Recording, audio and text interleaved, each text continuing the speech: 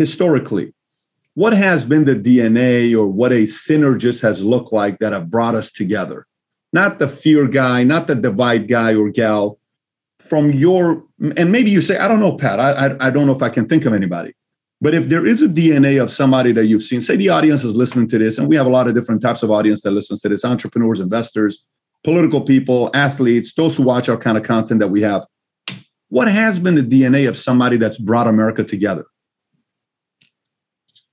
It's a really interesting question. I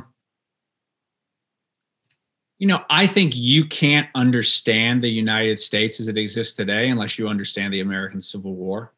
I'm endlessly fascinated by the American Civil War because it's such a point of departure from what the country was before to what it kind of becomes after it.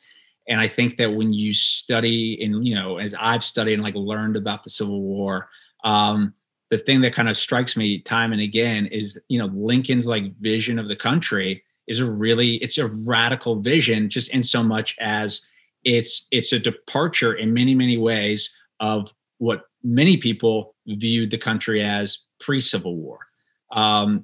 If you look at the primary historical test before the Civil War, the United States are always referred to as these United States, right? Like they're a plural. These United States are these United States.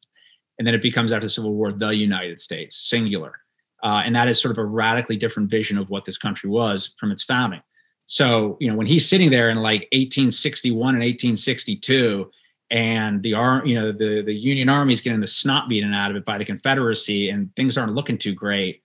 The fact that he kind of holds that course, I think, is it's remarkable. And there are many moments, if you want to play the alternate historian, where you can go into the Civil War and see how maybe that one breaks differently.